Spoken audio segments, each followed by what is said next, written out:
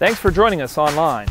Today we're going to discuss the UGPH75, the uphill gas-powered grout hog.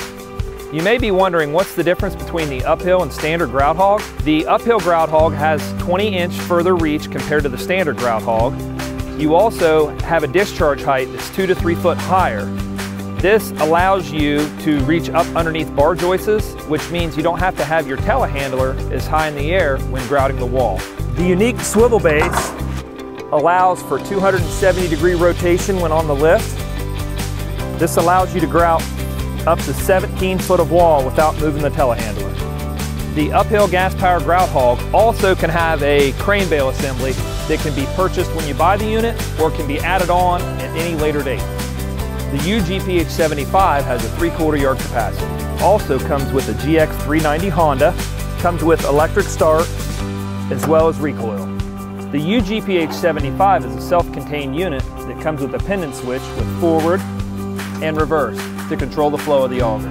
For those of you who are wondering how to clean the unit, every unit comes with a safety clip here. This pin must be removed before you can clean the hopper. Once this is removed, you'll need to pull the safety latch, turn it, then you're going to move to the back of the hopper. You've got a rod across here, you're going to pull the rod, push the hopper up.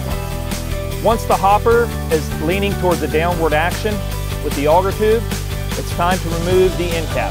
Once the auger is removed, then you can take your hose down your auger and your hopper. Finally, the auger goes back into the hopper to finish your cleanup process. An added safety feature on all grout hog units is the skid locking pins. The pins keep these forks attached to the unit at all times. Every UGPH75 has a toolbox that comes with a grease gun, grease tube, speed wrench for clean out, and a cleaning brush to clean the hopper. This has been an overview of the uphill gas-powered grout hog. For any additional information or other questions, please contact us.